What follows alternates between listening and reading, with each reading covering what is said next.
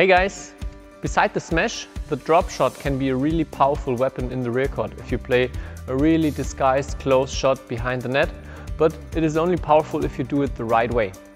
In this tutorial I will show you the technical key points that are important if you want to play a really dangerous drop shot from the rear court, and also tell you the secret of a very famous women's singles player, Tai Tzu Ying, that is using that shot extremely often and is also scoring a lot of points with it. So let's dive into it.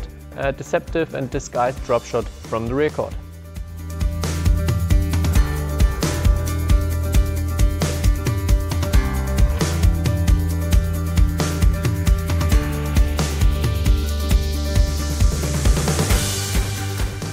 Okay, in general you have two options to play a drop shot and to slow the shuttle down. One option is by slicing it on the left or the right side, and that slice will help to slow the shuttle down.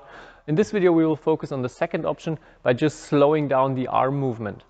And really important here, you always want to let your opponent think that you're playing a fast shot to the back or a fast smash. So he's waiting to the sides or to the rear court, and then suddenly the shot is coming really close to the net, and that is what makes the drop shot really powerful. If you show him very early that you only play a soft shot by slowing down the movement already from the beginning, he will know, okay, I have to go to the net, and you won't score any points, or you won't bring you in a positive or good situation with your drop shots. So the first key point is the movement should look a lot like a smash or a clear. So the same principles that I taught you in the smash and clear tutorial also count here. Elbow to the back, racket head up, and then you should initiate the movement with the hip, and then the shoulder and the arm follows. Try really to focus on the elbow, that you also start with a fast elbow movement forwards, and I think that is the main key to let the opponent think that there will be a fast shot to the rear court or there will be a smash. And when the elbow is here in front, then you start to relax and stop the forearm rotation, and also it's like a bit freeze the arm movement. And then it's more like a pulling movement. So it looks like this.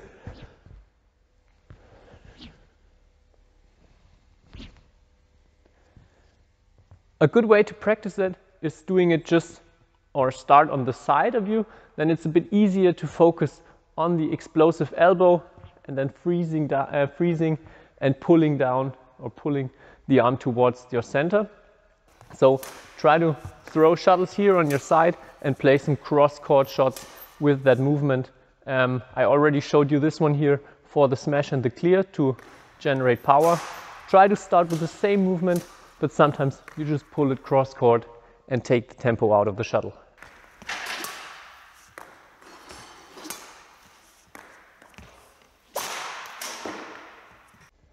The next step is that you try to do it above you, and generally the arm movement and the arm principles are staying the same. You just, instead of hitting the shuttle beside you, you hit the shuttle here on top. Also, a thing to focus on is that you give the shuttle a higher trajectory than normal. So you don't want to hit it too flat. You want to hit it a little bit upwards so it comes down right behind the net, and that will also make it more difficult for your opponent to reach it. If you hit it more flat, the shuttle will fly further into the court, and again it will be quite easy for your opponent to get it back.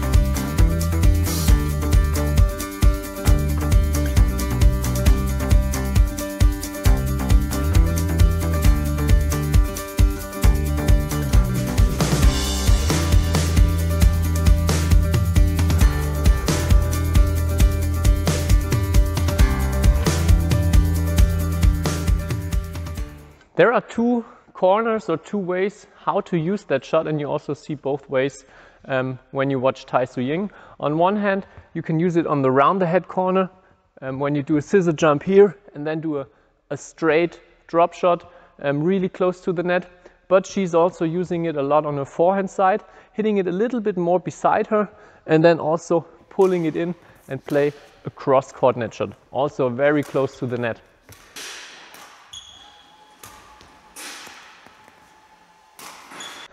A really good thing here, if you play against right-handed players and if you're also right-handed, what is the case usually, then you always play that drop shot on his right forehand corner.